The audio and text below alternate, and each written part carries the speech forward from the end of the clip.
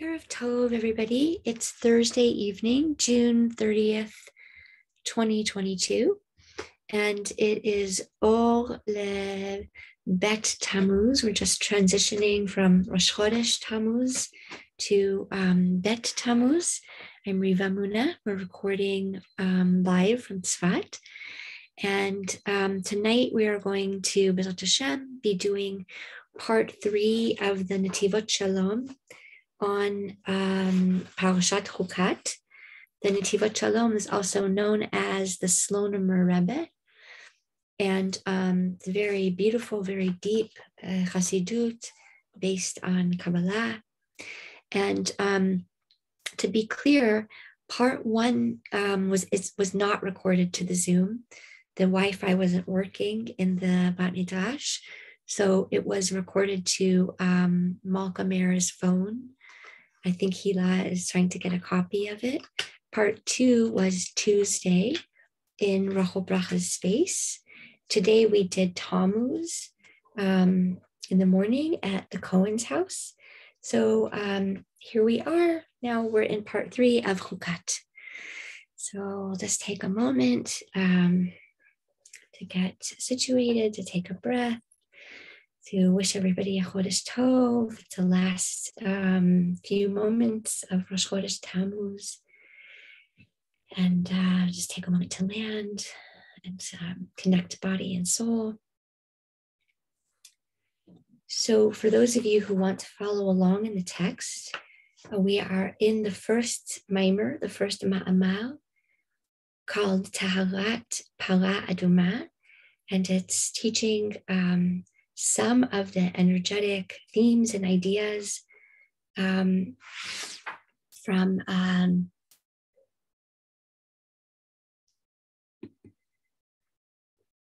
okay, sorry, I just something just popped up on the screen. Okay, just want to make sure that it's still recording. Yeah. Okay, so we are in the paragraph beginning V'zeh gam b'ma shekatav Rashi b'shem Rabbi Moshe Hadarshan. Those of you who want to follow along with the text. Hi, Elush. So nice to see you. Okay, so we're in the Netivot Shalom, and here we go. V'zeh gam b'ma shekatav Rashi b'shem Rabbi Moshe Hadarshan. Right, and he says, and this is also what Rashi wrote, brings down, quoting another holy master by the name of Rabbi Moshe Hadarshan, Shepara Aduma hi kapara al ma'aseh ha'egel. Okay, so he's giving us now this really beautiful, deep insight that the whole energetic map, the spiritual and physical, right? The spiritual energetic map of Para Aduma, of the burning of this red heifer and the using of the ashes to metaher, or to purify others, while simultaneously the preparation that the Kohen goes through to prepare the Para Aduma puts him, oddly enough, into a state of tum'ah, right, of spiritual blockage from the light. And yet in that same preparation, once the whole process is done and the ashes are prepared, it becomes a healing remedy for those who are already in a state of tum'ah, or spiritual fragmentation, or blockage or disconnection, to be able to come back in. So it's holding that paradox. And here he uses the word that it's a kapara, right? So he could have used a lot of words. He could have said it's a tikkun, that it's a fixing, right? Somehow para aduma fixes the ma'aseh ha'egel, the golden calf. And to be sure, of course, that is what he's implying here, right? But he specifically uses this word, kapara. So kapara is right, a famous example that we have of, first of all, you'll notice just the word kapara itself.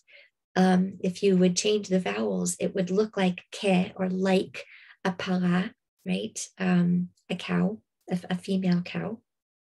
There's already something energetically there, right? Hinting and these energetic connections and the switch out, right?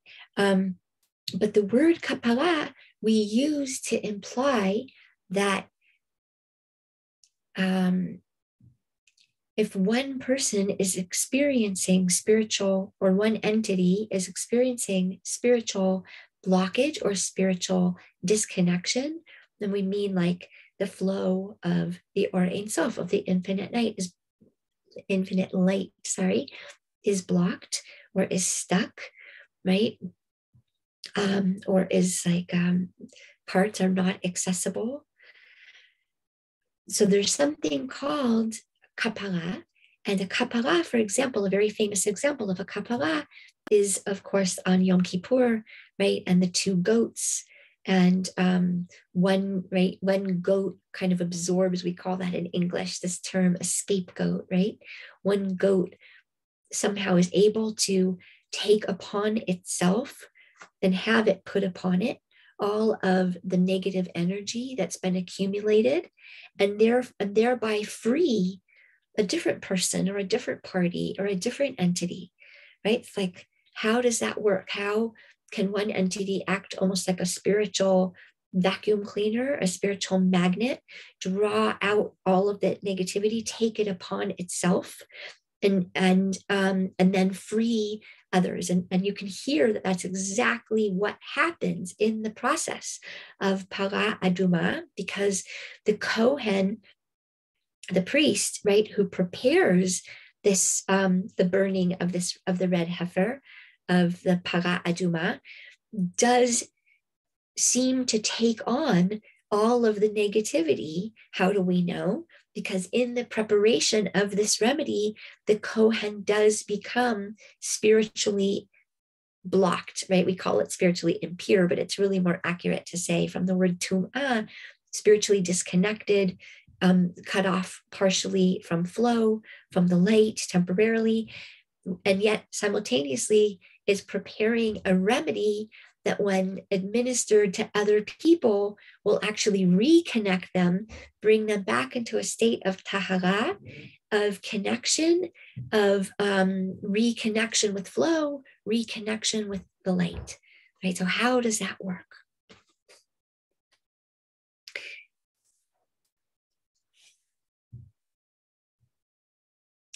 Okay.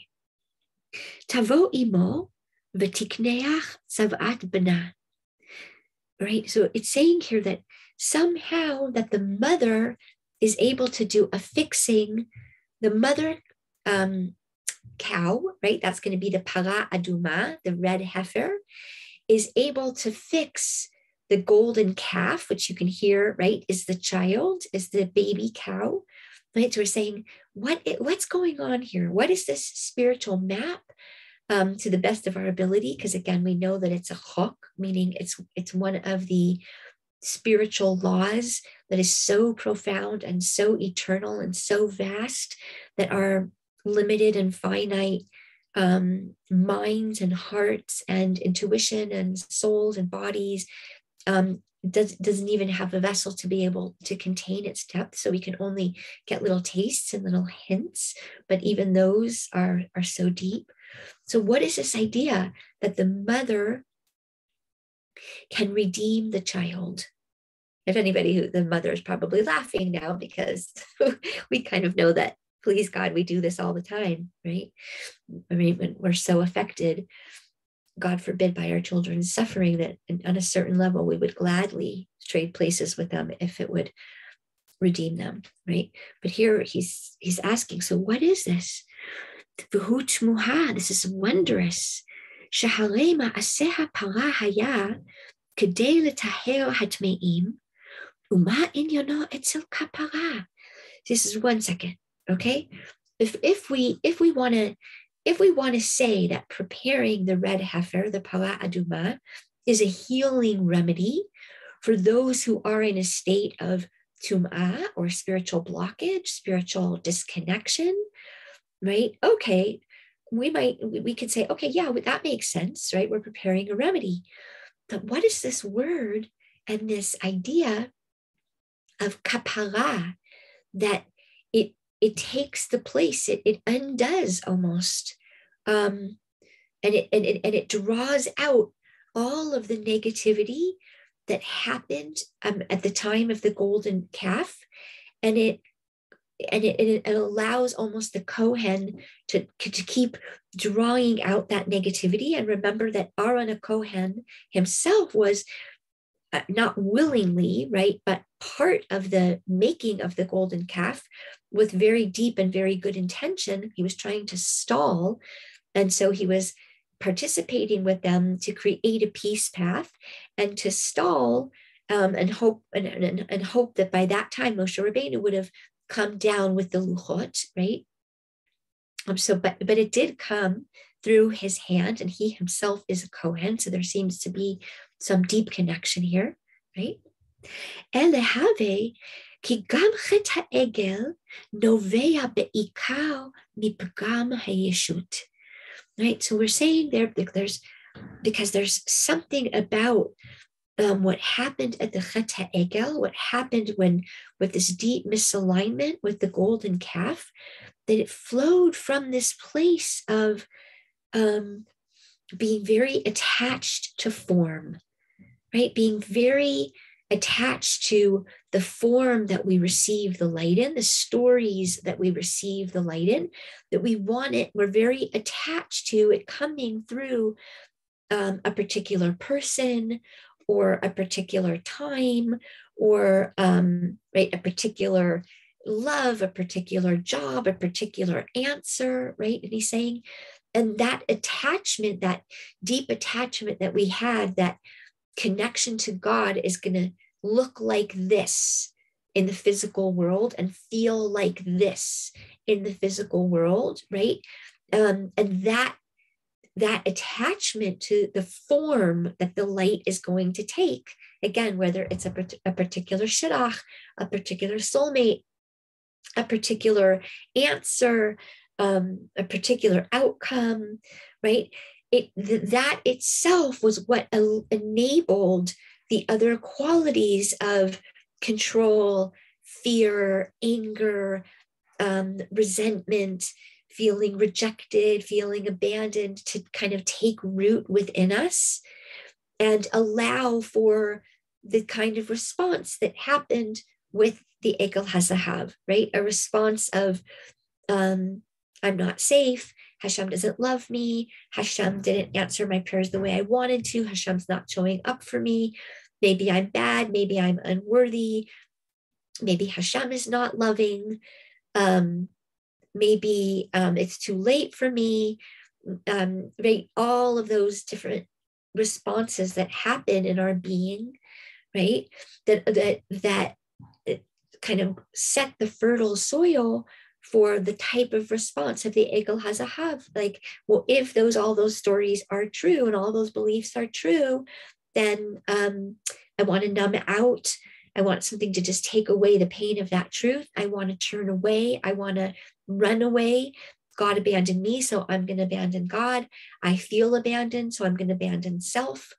I'm going to move into self-sabotage because God doesn't love me, or I don't know how to feel safe in this world.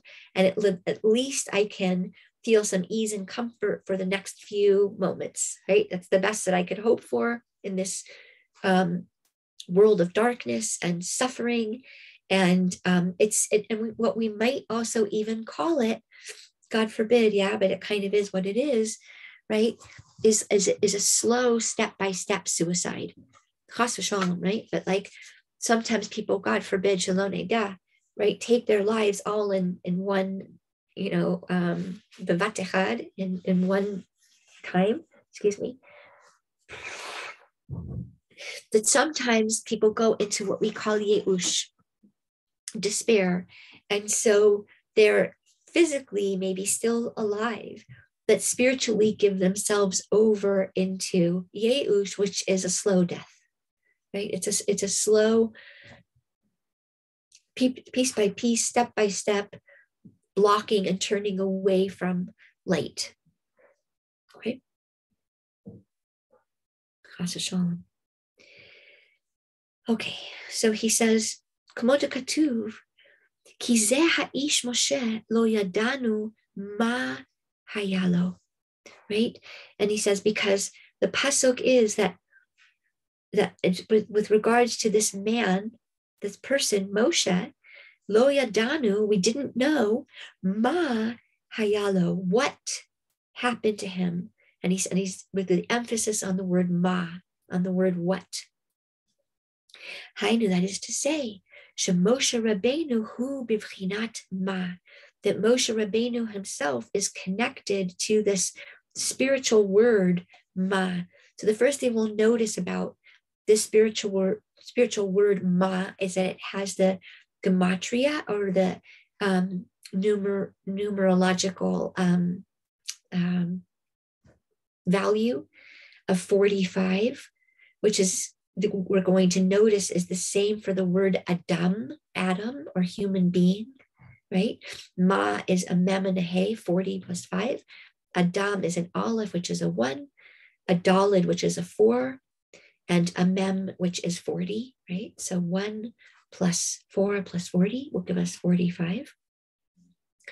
We're also just going to notice that we have a name of Hashem that's connected to Tiferet, to the heart energy center, or the sphira in the body. And that name of Hashem consists of 45 letters, right? Which is again the gematria, the numerological value of ma, which means what, and means Adam, human being. What means that something has form. What is this, right? Chochma is koach ma, right? The power of ma, the power of isness, of something coming into isness, right? Of form, beginning the descent, right? From light into form. Okay, so he says, ukedichadiv v'natnu ma, right? And it's written, and we were given ma, which is whatness, right? Ukmo shaha'eda alav haTorah v'ha'ish Moshe anu. Oh, sorry.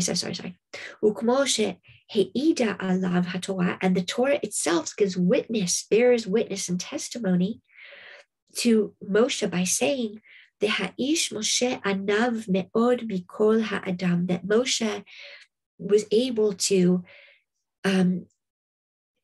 nullify ego self, right? To a more than any other human being who ever lived, right? So deeply make way for the flow of Hashem's light, for Hashem's will, for Hashem's vision, to be in service of Hashem's vision, both for the prat, or the individual, and for the klal, or for the collective. And it says Moshe was able to do that, even knowing his human greatness and his human gifts and his deep potential, and simultaneously at the same time was so able to surrender into the flow of what Hashem wants, into the greatest wisdom vision, right? Without kicking and screaming, right? Being in a state of hachna'ah, of acquiescence, of flow, of trust, of emunah. Okay, so it says, "V'ha'ish Moshe anav me'od mikol ha'adam asher al pnei ha'adama." And Moshe had this quality of true humbleness, more than any other Adam, right? Which is again the gematria of Ma, who that ever existed on the face of the earth. Shehaya b'tachlit ha'ayin v'ha'efes, right? Moshe knew how to make himself so porous, right? That even though he actually had a human physical form and body, he was able to completely let the light enter every part of his being with no block, with no resistance, with no fear, with no holding on to or attachment to who he had to be and how it had to come out and how it had to look and how it had to feel and how he had to understand it. totally letting the light completely flow into him and through him. And also, as we know, remember, he has kaone or, right, beams of light coming off of his face after Har Sinai, after Mount Sinai. So much so that the Holy Masters teach us he had to cover his face because he could blind people with his light. It was a spiritual light, but it was manifested physically. In other words, he was so empty of attachment to self that he was literally like an especularia meira. He was like a beautiful, right, crystal vase, right, or container. That so it's like he had form, but his form was so freed of attachment, right, that he was literally just a vessel for Hashem's light on the level of especularia meira, right, on the level of being in full resonance with Hashem's will and being just there to receive Hashem's vision and will and wisdom and light and reflect that out into the world. Okay. ולכן נקראת התורה על שמו. He says, and this is why the Torah is called Torat Moshe. There's no ego involved. It's not Torat Moshe, the human being. It's Torat Moshe because Moshe was the transmitter, right? Just literally the channel so that we human beings who are not yet on that level and state of consciousness could receive from the source of all light and consciousness through a go-between, right? Through something that could speak both languages, the language of the Most High, right? Supernal, being and source of wisdom and life and light, and Moshe and us human beings, and Moshe, and it's an interesting experience because I had the very, very great pleasure and great zchut of translating for Rav Koenig, who was is no longer in his body, but was the Breslover Rav in Tzfat for many, many years, Harav Elazar Mordechai, ben Harav Gedaliahu Aharon Koenig. And I had the great pleasure of translating for people who would come to visit him who spoke English but didn't know Hebrew. And I had this experience of noticing both sides, noticing when he said something and I wanted to filter it through my own human mind and human understanding. And so it wasn't exactly true or exact, like I wanted to soften a little bit, or I wanted to make it easier for them to understand, or right. And to be a true translator is you completely get your own self out of the way and you become extraordinarily sensitive to all the nuances of the person that you're receiving their message, right? And the message, you want to give it over as ne'eman, as true to the original message as possible. Okay, so he says, so it's called Torat Moshe because Moshe was so ne'eman, he was so true to the Hashem's original message without filtering it or distorting it at all through his ego self. Ad kadei kach, that he could write about himself that the man Moshe was more humble than any other being, because it didn't ignite or trigger any human attachment, even those words itself, like delight or shame or ga'ava or arrogance or right. He was just completely emptied of those attachments to form, and so he was able to receive and transmit. Torat Moshe, mipnei shehu haya b'madrega zu shel bitul hayeshut hamevi'ah letachlit haTorah. So we kind of said this already. ועל זה אמרו, כי זה האיש משה, לא ידענו מה היה לו. He says, and this is why the Torah was able to say right, that this man, Moshe, lo yadanu, right, we didn't know, we never experienced something like this before. Ma hayalo, kol kulo bivchinat ma, right? His whole being was in this state of a spiritual state called ma, which is, it means literally what, right? What is this? I mean, in other words, what is this that a human form can have physicality, be chomri, right? Be physical, exist in the world of Asiya. So it actually takes up space, actually has form, it's human. It has all the human systems in the body, right?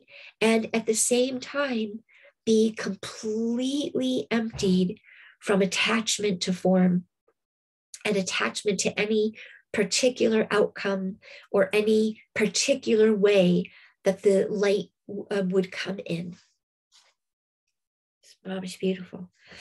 Kol kulo bivchinat ma, ve'ilu Yisrael, ובמיוחד הערב רב רצו הנהגה של ישות, ורצו שגם הרוחניות תהיה בד בבד עם ישות. He says, so what allowed the space for the Egel Hazahav to happen, that at the time, sorry, I'm so congested. Sorry, excuse me.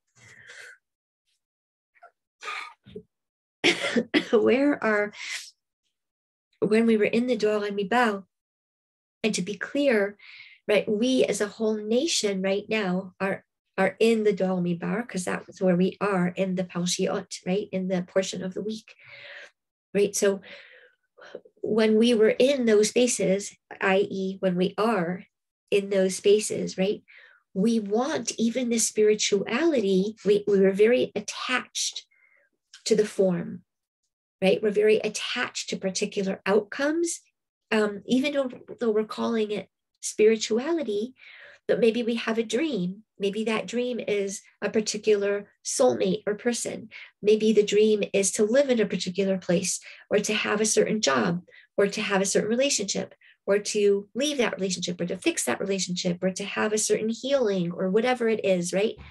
We're calling it spirituality, but really we're getting very attached to a particular outcome, right? And we're saying, like, if Hashem, if you love me, so you'll answer my spiritual prayers, you'll answer my tefillot, you'll answer my hidbodedut, and right, you'll answer the deepest yearnings and longings for, because look, after all, what I'm yearning for is physical, yeah, sure, but it's really spiritual. I'm yearning for a Shabbos table with Shefa, that's spiritual.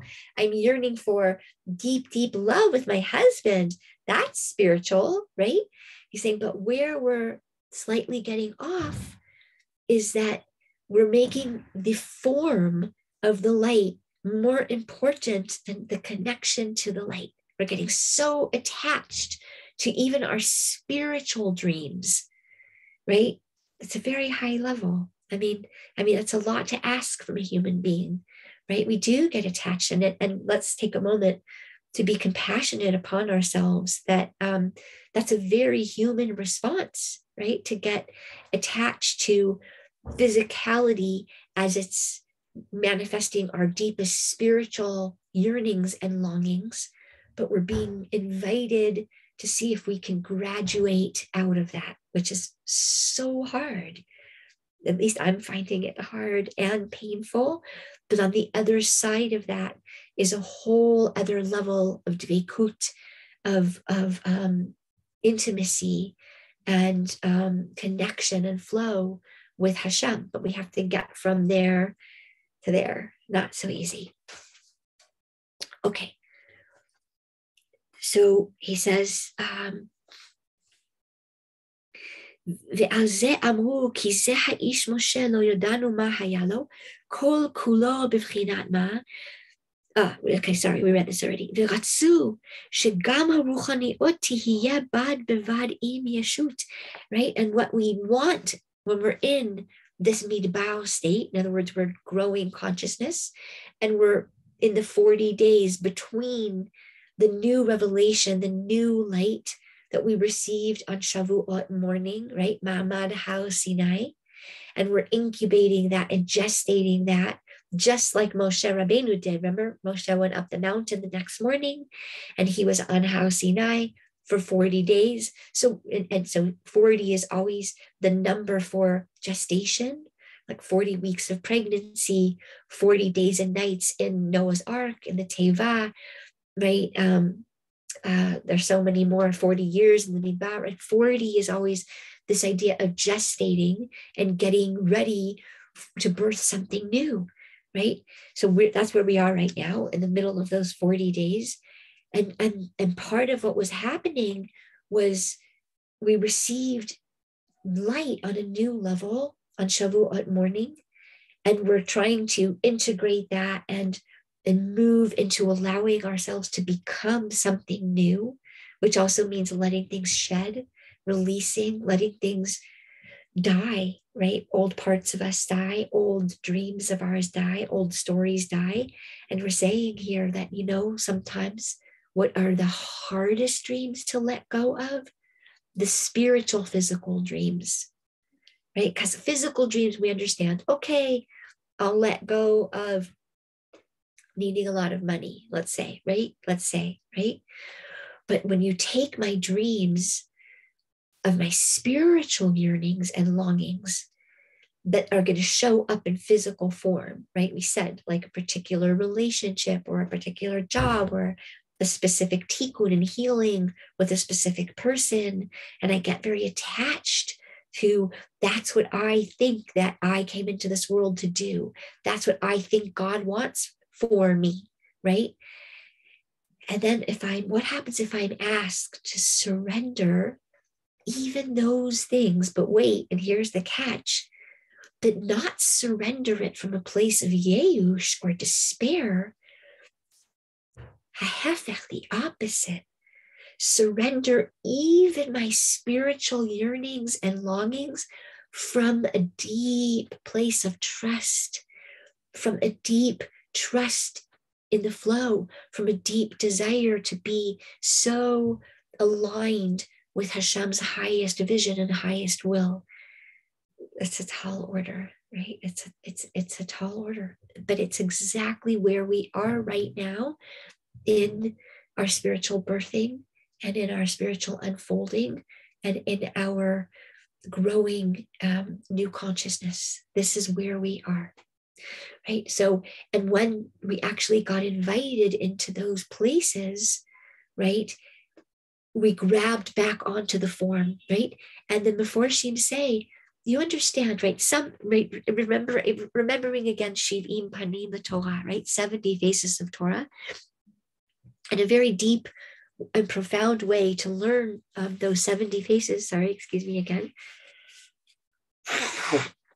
is to understand that on some level, we learn those 70 layers simultaneously, not either or, but both, right? Adding nuance, adding a different facet to a diamond. It's one whole diamond, and you hold it and you turn it this way and you get the light, and you turn it that way and you get the light, right?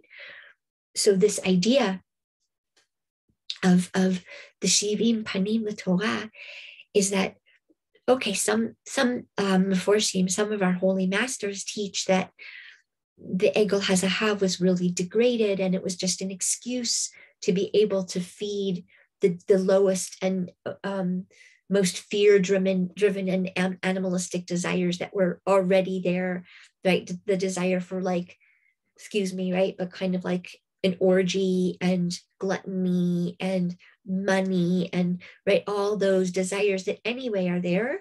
And now that Moshe's not there, it was like used as an excuse to anyway feed the desires that had never been elevated. They were hidden maybe, or underground, or a little quieted, that they had never actually been penetrated and elevated up to the light, right? So some Meforshim say that's what happened.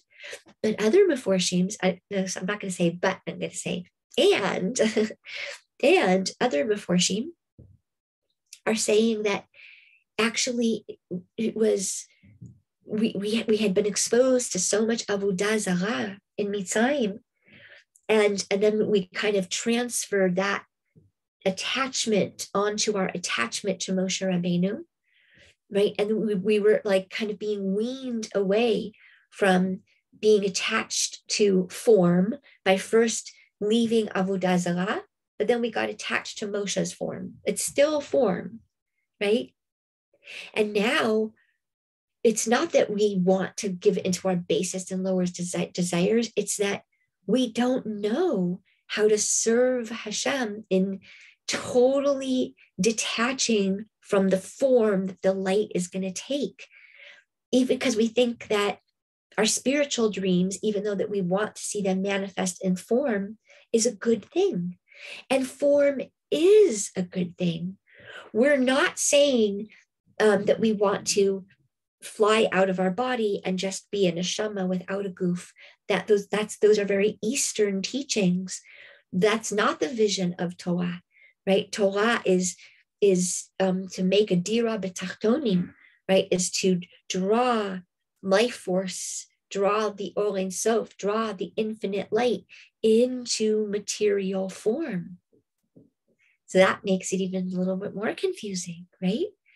But what we're saying is, can we be so sensitive to Hashem's movements in the most exquisite dance that Hashem goes this way, we go that way. Hashem goes this way, we go that way, that we're following the flow of Hashgacha Pratis, that when we see that the light in a certain form is not opening, right, we let go and we follow the flow of where it goes next. That's very different than disconnecting from despair, from Yeush, and saying, we don't need the light, we're going to block the light abandoned us, we don't trust the light. That's not this experience. This experience is that if the light takes you somewhere and says, I need you now to let go of that form, even though your deepest spiritual dreams are invested in that form, I need you to trust me. And can you let go and keep dancing with me in the flow and see where it's going to go next, even though you don't know now and you don't see where this is leading. And it feels counterintuitive to have God ask you to let go of your deepest spiritual dreams. It's really deep stuff, huh? Does anybody have a question or a comment just until where we did right now? Like anything explained or no? Okay, so we'll keep going. Okay. V'zehu ma shene'emar sham v'yikach et ha'egel asher asu v'yisrof ba'esh v'yitchan ad asher dak v'yizar al pnei hamayim. Now he's talking about what happened to the Egel HaZahav. Listen to this process. So they took the Egel, right? They took this golden calf, right? Each piece of this is so deep and so important, right? That they had made. Vayisrof be'esh, and they burned it in fire. Vayitchan, and then they ground it. It wasn't enough. Listen to how each step of this process, right, of allowing the form to be burned away, and then it's not enough that it's burned away because it still has some form. Now it has to be ground back into dust. Why dust? Because dust is the first level, right, when light is becoming chomri, is becoming physical, right? Adama. Afal ve'efel, right? It's to return something from its form, to dissolve the form, but it still has a tiny little bit of physicality left. What's the physicality? Dust and ashes. And that's how it goes back to its roots, right? To when light first went through a system and order of operations and took on more and more and more form, right? So this is these are really, really deep Torahs, right? That need so much tefillah, so much tefillah.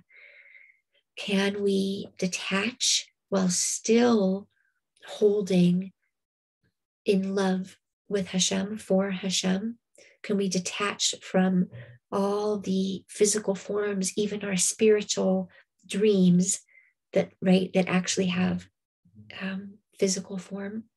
And what if those dreams never happen? And you see, Moshe Rabbeinu isn't teaching something that he doesn't know, because remember that he was very attached to one particular spiritual dream, that it should in this physical realm. And of course, that was his dream of entering Eretz Yisrael 515 times, right? Et Hanan,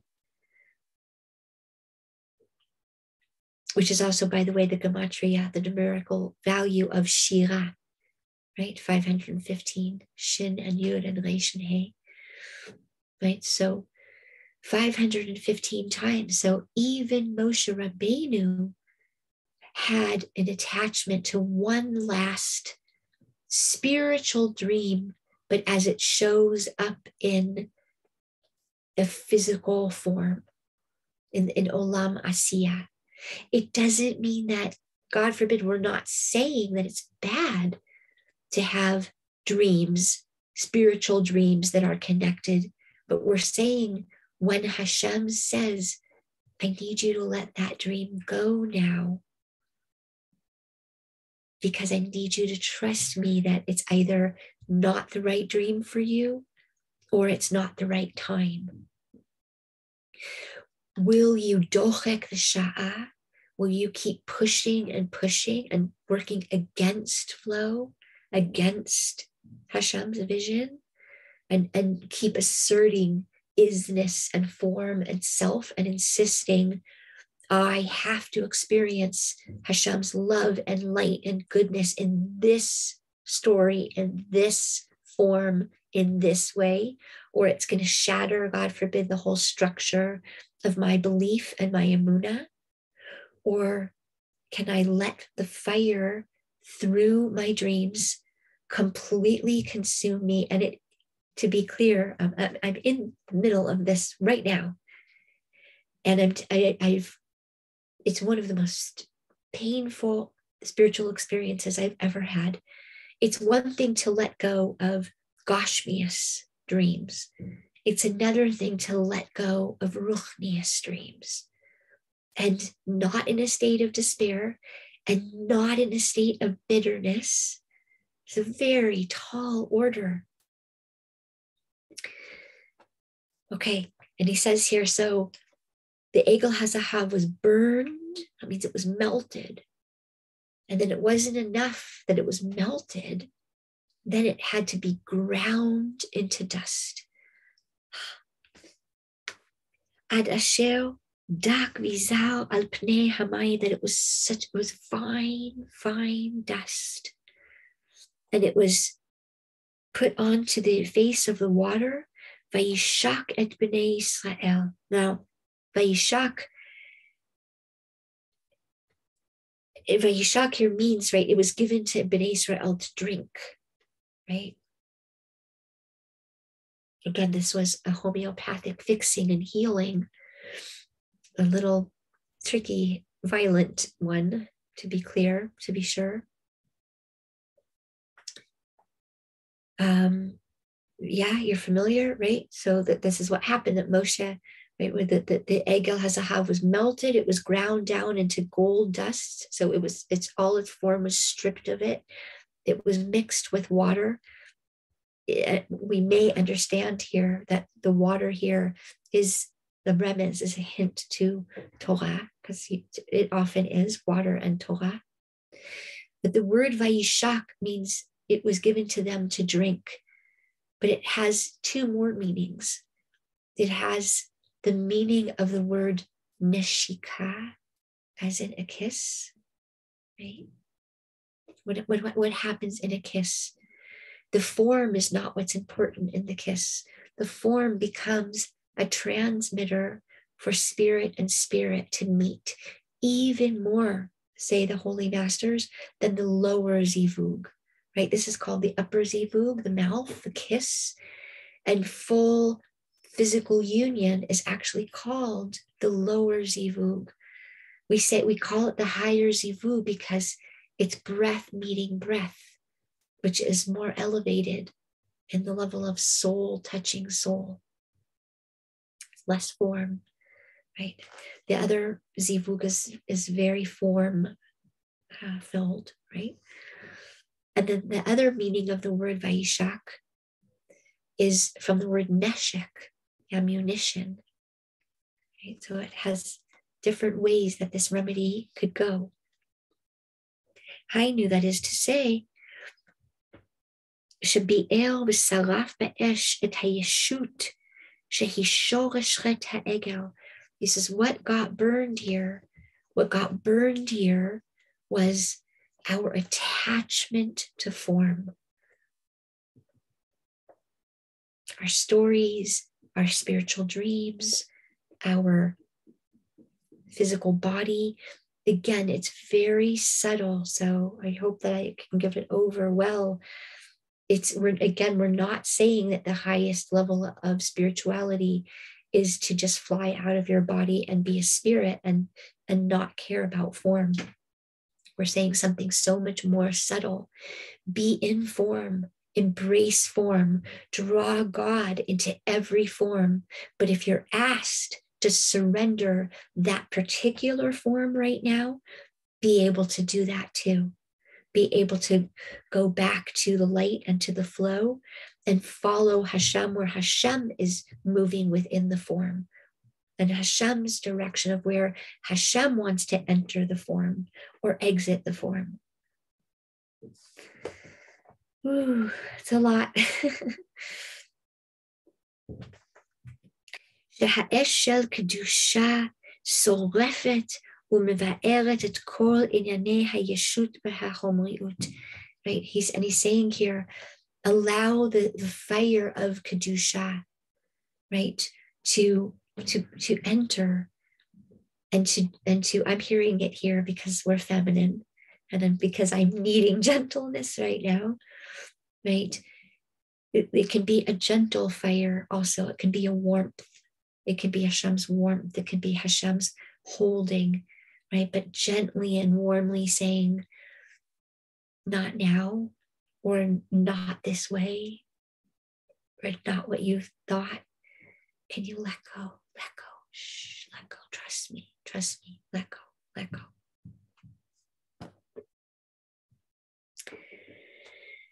V'zehu inyan tavo imo v'tikaneach tzavat b'na.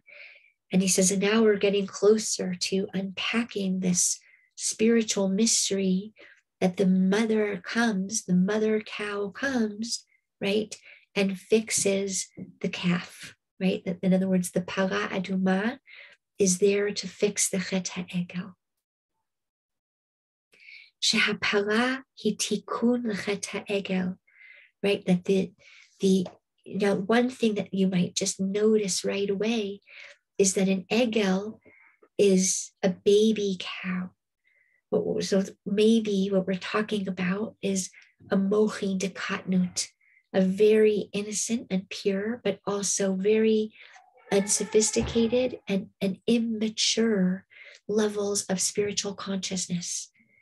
And in those very new, very young, very immature levels of spiritual consciousness, when we're just starting out on the spiritual journey, to be sure there's a level of purity and tmimut and young, youngness, right? Youth and naivete and sweetness and vulnerability and purity. Yes, but there's also another side and face to those energies, right? Which are the same way that a child might be very, very attached to the parents in the beginning, right? Needing to be held every moment to the form of the parent.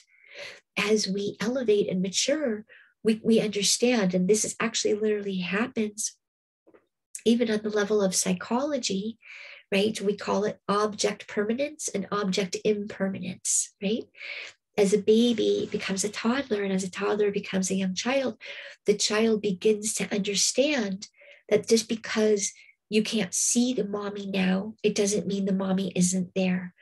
When a baby is a baby, even if you go like this, the baby thinks mommy's gone. That's why they love peekaboo. Mommy's back. Mommy's not here. Mommy's here. Mommy's not here. Mommy's here. It's right. It's endless hilarity around that because they don't understand object permanence, object impermanence.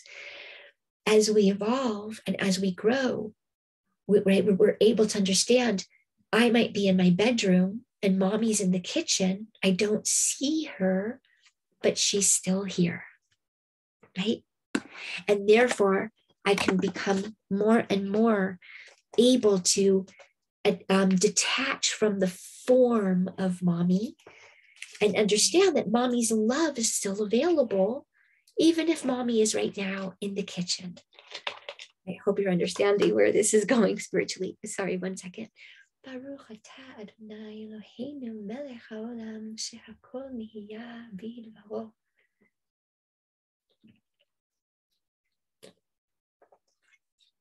Right? So that's a beautiful mashal or allegory. There's the same journey that we go through as we're growing into higher levels of da'at, right? Da'at, we mean intimate, known, experiential, dveikut, and connection with light and source. So when we're just like the child, when it's young, is very attached to the physical form of mommy, right? But as it gets older, comes into awareness that mommy's love is still there, even if I don't see mommy. And then, you know what?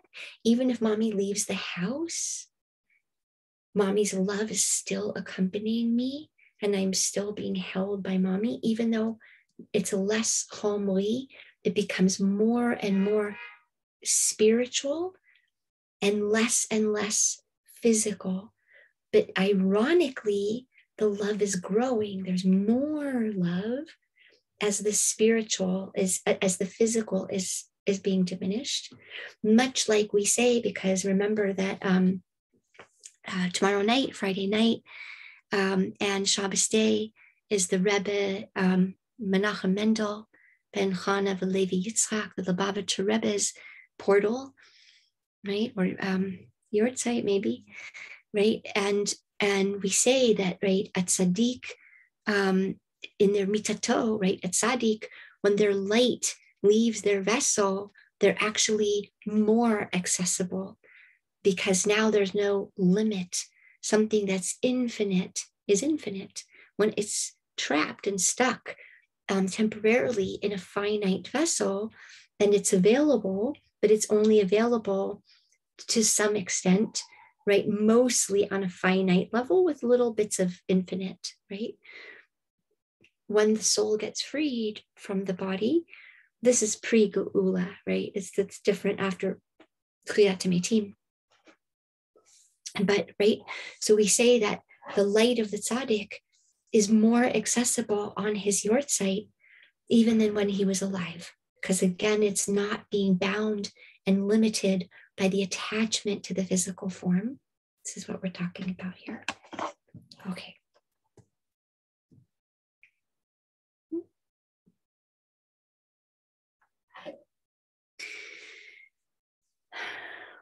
וכשם שבעגל נאמר וישרוף אותו באש, כך גם בפרה נאמר ושרף את הפרה. Right? And he says, now something we're going to notice is that both cows are going through a similar journey of purification and becoming a remedy, right? So the Egel Hazahav, the golden calf, gets melted down and burned, and its mother, right, the red heifer, the red cow, is also going to go through the same process, right, of being burned back to its most basic form, dust and ashes. מכיוון שהישות היא הכוח המנגד ביותר לקדושה. He says the reason is because Kedusha is so spiritual, right, that Kedusha is functioning on the level of the infinite, right? Infinite light, infinite connection, infinite intimacy, right? Infinite ability to want light, to receive light, to shine out light, to generate light, right? That the thing that blocks Kedusha the most is attachment to form. Again, we work with inform. We work with inform to be sure, right? That our mission statement is to make a dira b'tachtonim, is to bring the light into the vessels. That's our whole mission statement, is to connect the light in the vessels. But when the light has outgrown the vessel, can you release the vessel? Right? When the light is greater than the vessel, we have to let that vessel go now. Perhaps get a bigger vessel, perhaps have a period of time where the light is going to expand and expand even more. But when the light has outgrown the vessel, can we detach and move into a new way of relationshiping with the light? The same way the child moves from having to nurse mommy every second to getting secure that mommy and I are connected, even if mommy's in the kitchen and I'm in the bedroom. And even if mommy is out doing errands, right, even further. And even if mommy goes on a trip outside of the city, that our love is so deep and so wide that it's less and less dependent on the form. Let me just do a time check. Okay, yeah, let's, sorry, 7:45. Okay, we're good, we're okay. Okay, so we'll finish this piece, B'ezrat Hashem. So just to repeat, Mikevan shehayeshut hi hakoach haminaged beyoter likdusha. Al ken tzichim lisrof uleva'er zot ba'esh kodesh. Right, and therefore we're letting the fire of dveikut, right? We're letting like the yearning and the longing for deeper connection and deeper dveikut and deeper intimacy. We're letting that fire burn away our attachment to a particular form, to a particular outcome.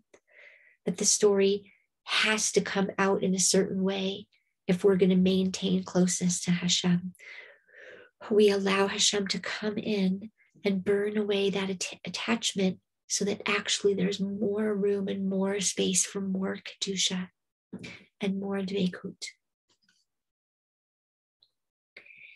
Ve'al zeh ne'emar, and on this it's said, Zot Chukat HaTorah, this, right? This is a spiritual law of the Torah. This principle of Para Aduma, right? Of the red heifer. This is a spiritual, eternal, deep, unknowable, right? Spiritual law. Shehi be'emet chukat kol ha-Torah.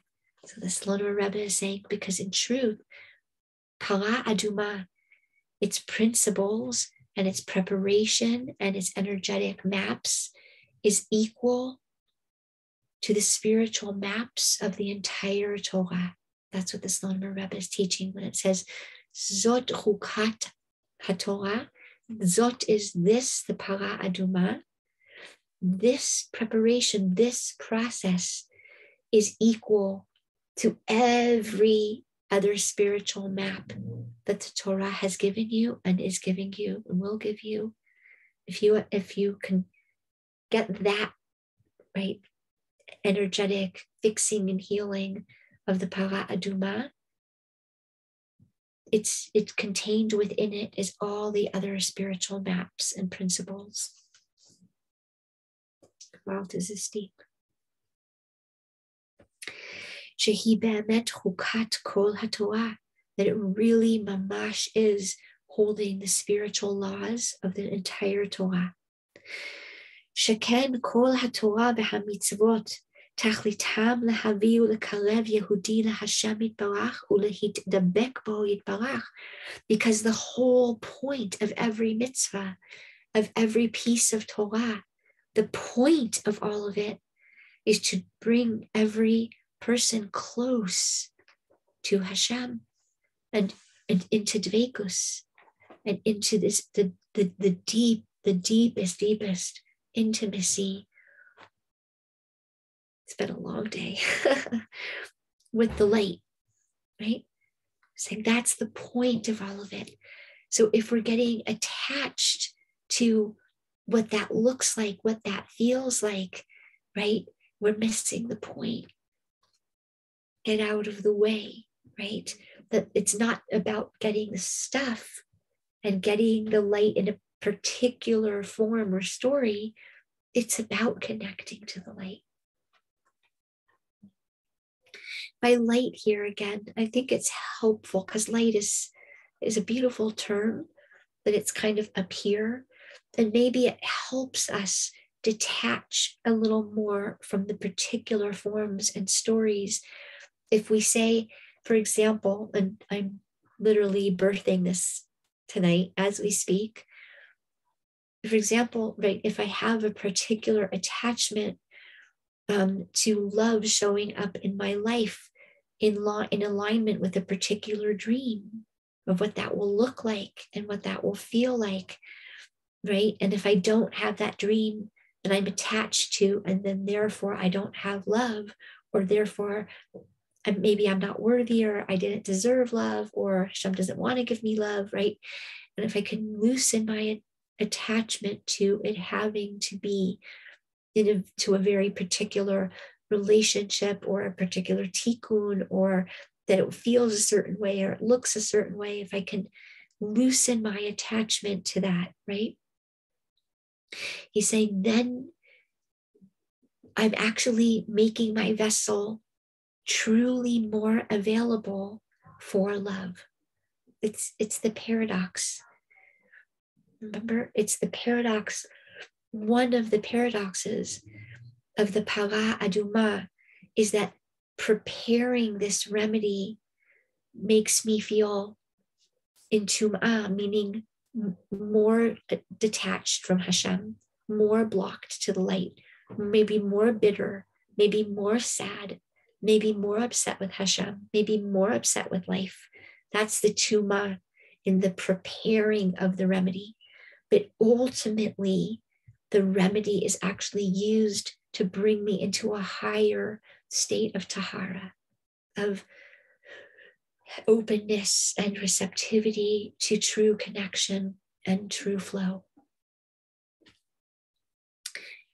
Hatum'ah hi bivchinat zeh leumat zeh, right? Saying they're reflective here, right?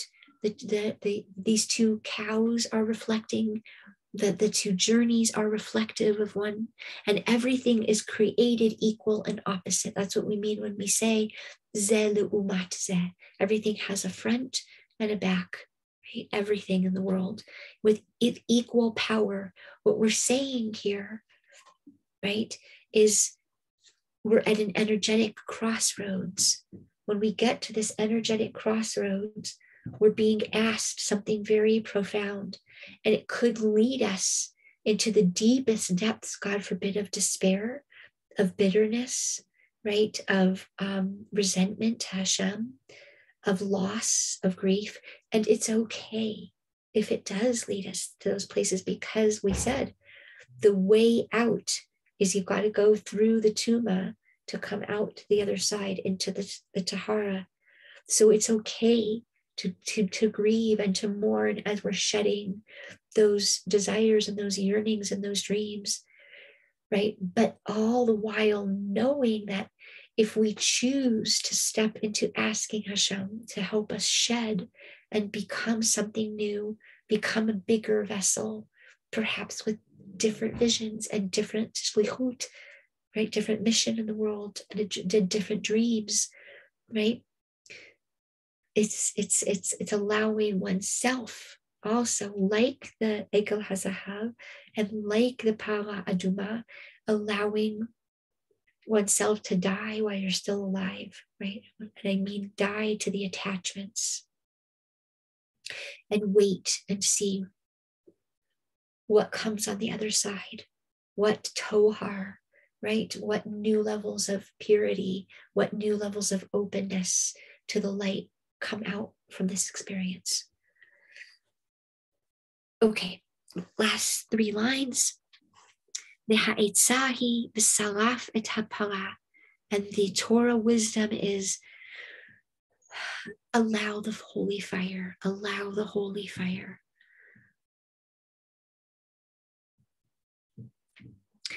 Ve'im hagvi'a atzmo ke'erez yashpil atzmo ke'ezov u'keshani tola'at.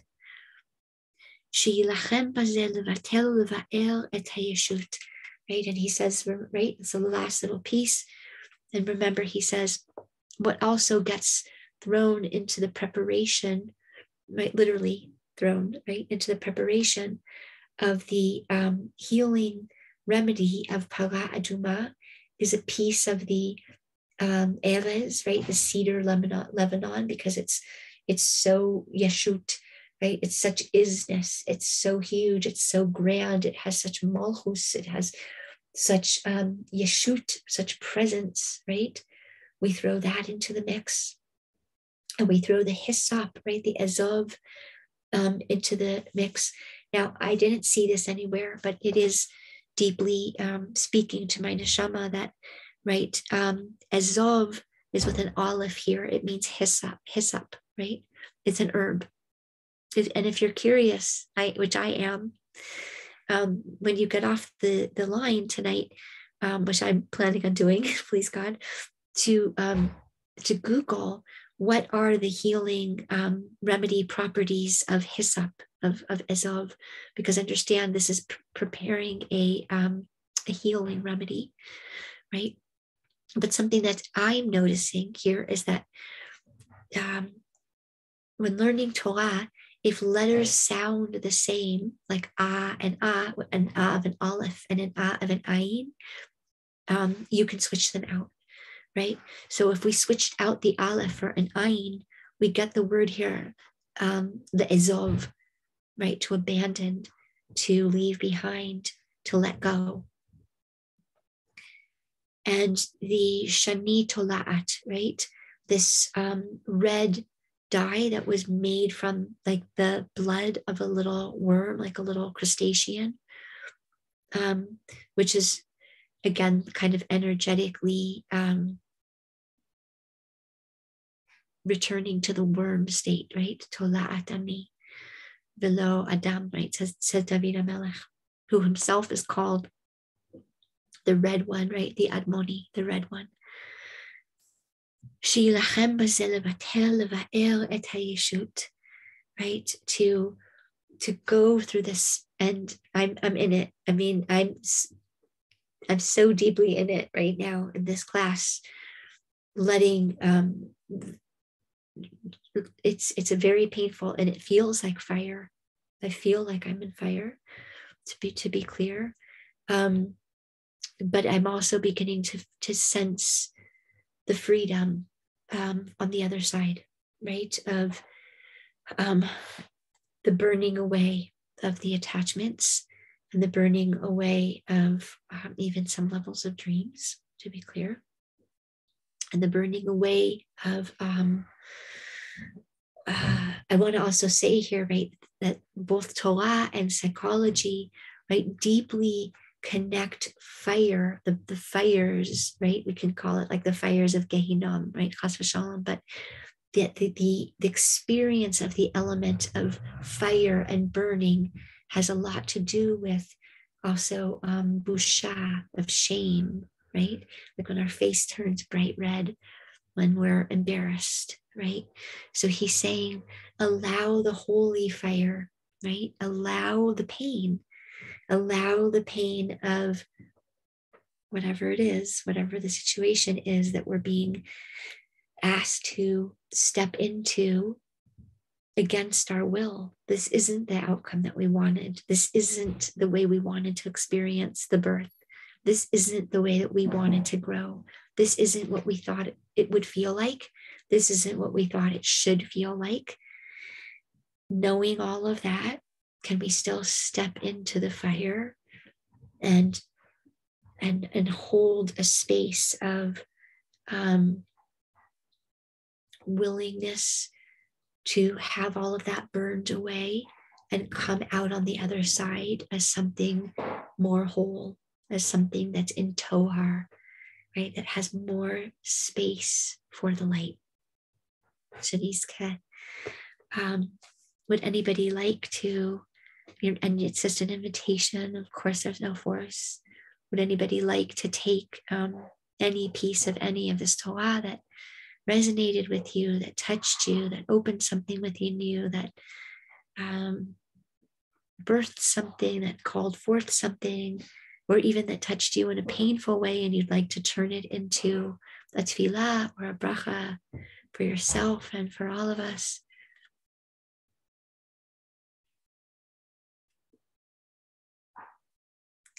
I'm going to wait a moment just in case anybody is building up the courage. And if not, then it's also totally fine.